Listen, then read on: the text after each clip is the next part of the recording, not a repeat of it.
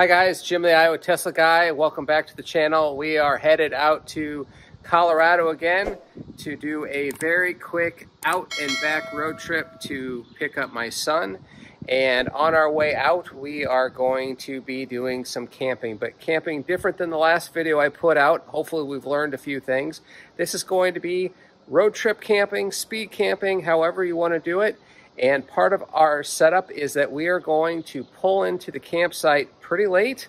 We want to have a setup that is absolutely minimum and get to sleep, wake up early, hit the road, and minimize our time sleeping and dealing with any of that. And hopefully when we get there, we'll be charging and everything will work out fine overnight. But I want to show you my setup now because I anticipate that when we get there, it's going to be too dark to film. So let me show you what we got going. So part of the trip is that we are going to get set up with the bed already completely set up. So it is inflated. This time around, we got a cover to go over a padded cover to go over the bed.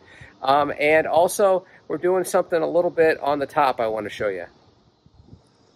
So what we're going to do instead of just relying on the top cover is we are going to be using a space blanket on the outside of the car. And these are really, really thin. They're easy to pack. I have this one undone, but they really come in really a wallet-sized little envelope. And they hopefully keep out 100% of the light while being thin and packable. And we're going to hold them onto the car with these, which are a series of magnets that are relatively soft, and they came with these sticky 3M sticky tape on the back, and I actually just have one side applied because I wanted a little bit of cushion between the magnet and the car. They're pretty strong magnets, and I'm going to show you what this setup is like because I don't think I'm going to be able to show you when we actually get to the campsite what it looks like with the space blanket on. So here it is with the space blanket on top of the car being held down with magnets. The outside of the car is steel, so the magnets do hold just fine. You can see that they're actually clinging quite well. And we're hopeful, we haven't tried it yet, but we're hopeful that this will help keep the light out while being something that we can easily set up when we get there. And in the morning, we can just crumple it up. They're less than $1 a piece or about $1 a piece, and we can just throw it away and wait for our next trip. So now that I have the space blanket on, let's give a look up top and see if we can see any lights through the car. And there's still light outside, as you can see, and I have the lights on in my garage. So let's just see if we can see anything through. So as you can see the mesh of the headliner where there are holes that let light in, but there is absolutely no light coming in. I guess we'll see how well this works in the morning when we wake up. The space blanket is almost a perfect size width-wise. I wish it was about another 2 feet longer and cover the back window. I think that actually would work out pretty well. But overall, I have no complaints so far, and at least on paper, this looks like it should work really well. And hopefully later in this video, I'll show you if it actually did. All right, another thing that I learned from my first camping trip and video is that you're gonna have to adjust your seats in order to fit the mattress in the back just in the right location. And if you don't want to fiddle with that when you get to your destination, a really quick and easy way of dealing with it is to create a profile on your Tesla like you do any other profile. And I created one on mine called Camping. And with that camping profile, I put the seat up to where I wanted it to be. And I also had it putting the seat up, and I had the steering wheel go up as far as possible and in as far as possible because we're going to do some packing of our stuff in the front seats while we're sleeping. So the reason for the profile is that when we get to our destination, we just quickly put it in the camping profile. The seat will move. We still have to adjust the passenger seat by hand. Hopefully, come on Elon, let's give us that feature where that's also saved as well. He says it's coming. And quickly throw up the space blanket on the roof, put up the window screens, which only takes about 5 minutes, and then hopefully hunker down and get to bed because we're going to get up early and get going in the morning, and I will pick things up when we get to that point.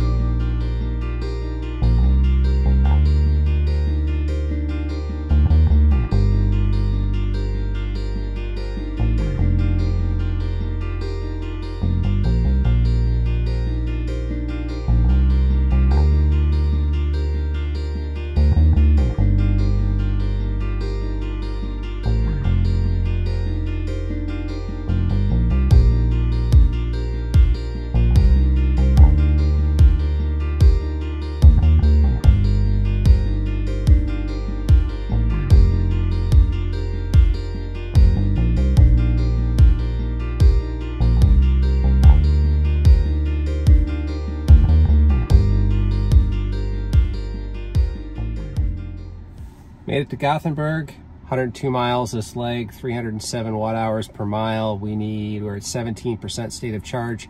Can't turn on camp mode until you get to 20, and there's no guarantee that the power at the camping area is going to work. So I want to have at least 40 before we leave here, or actually 40 when we get to the campsite. So we're going to plug that in and see what we need to do. But for now, let's get plugged in. We made it to the campsite. We are settled in. We pulled into Gothenburg, Nebraska, and found the campsite in town. We thought we had reserved a spot with power, and we were going to be given a spot without power, but we asked for it. If they had a spot, they said they were full. We're basically right across from the main check-in area by a little park. But there's a box we were able to plug into a TT30 outlet. If you don't know what that is, go check out my last video on camping. I do cover that and power. We are charging at about 3 kilowatts, and I know from experience that we can effectively and safely run the AC all night and add charge to the battery. We have the side scrims put up on over the windows, and they are doing a good job from Tesmat. And we have the roof shade like we had last time. It is see-through, but on top we have that space blanket, which I showed you earlier in the video what we were doing because I was fearful we were going to roll in when it was dark, and I was absolutely right. So I'm glad I filmed that ahead of time. And everything from a storage perspective is up front. The air mattress was pre-inflated, and we are all settled in camp mode. Ready to basically go to bed as quickly as possible because we're going to get up really early and hit the road because we're here to do one job, which is to get from here to Colorado as quickly and efficiently as possible. And then we're going to turn right back around and come back the next day. Didn't actually get to show this in my last camping video, but when you put it in camp mode, after a couple minutes, you get this little fire and a tent and a couple of chairs to make you feel all warm and cozy. It used to be that this stayed on the entire night, but I believe it automatically turns off after 15 minutes, so you're good to go. You don't have to worry about the screen waking you up at night. So camp mode on, settled in, air mattress, blankets, pillows, window covers. Good night, everyone.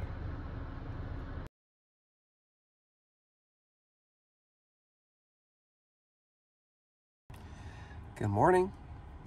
It is about 6:45 in the morning. We got to get up, we got to get going. Overall, the night worked out okay. It was a bit windy, as you can see by looking up. Our space blanket decided to blow off at some time in the night, so I guess we'll chalk that up as a bit of a fail. It was a good idea. If it was not as windy, it probably would have worked out, but I think getting a top cover that's got a complete opaque section in it would probably work out better. As far as charge, we kept it at 65 all night. We got here with about 58% charge, and right now we're sitting at about 77% charge. So similar to our last experience where we gained some. Didn't gain as much because I think it was quite a bit warmer last night, so it just took a lot more energy to keep the car cold. So we're gonna get packed up here, and the key to we're not gonna break anything down. We're just gonna pull everything off, throw it in the back, and go. And we're gonna wait to break everything down at the next Supercharger, so we can minimize our breakdown time and hit the road quicker. So we'll catch you at the next Supercharger. Took down the screen. We found our space blanket. Did a good job covering our half of our windshield. So we're gonna get that taken down here in a second, and then hit the road. Here's a space blanket. Magnets did their job. They stayed on the car, except for this one in the back. So get this all torn down and get unplugged and use the restroom and get on the road.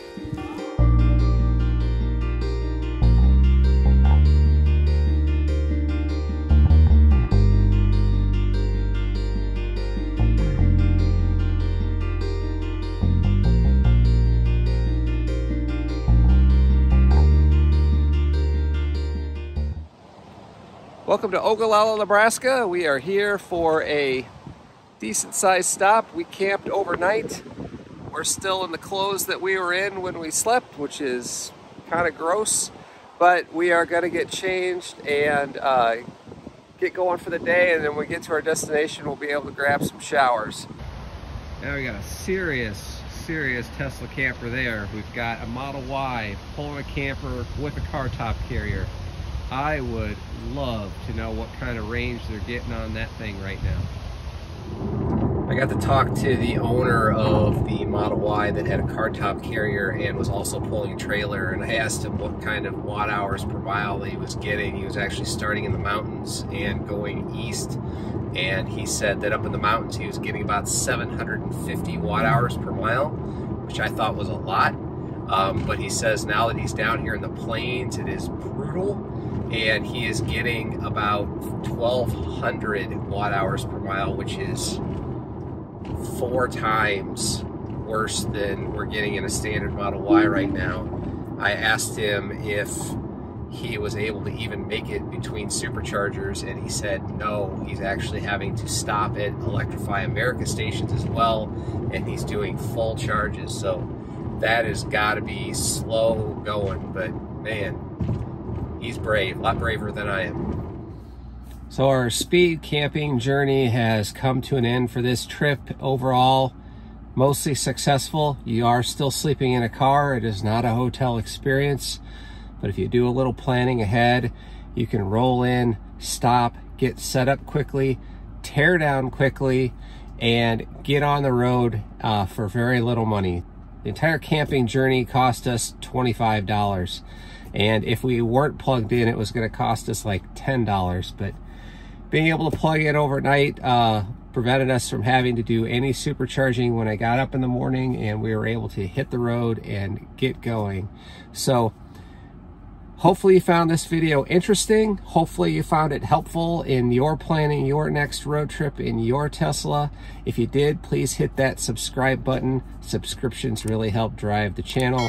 Hit that bell icon to be notified of any updates of new videos, because we have new content coming out all the time. If you're looking to buy a Tesla of your own, make sure you don't miss out on those 1,000 free Supercharger miles by using that referral code. Use any referral code, but if you want to use mine, that is great. So until next time, happy road tripping.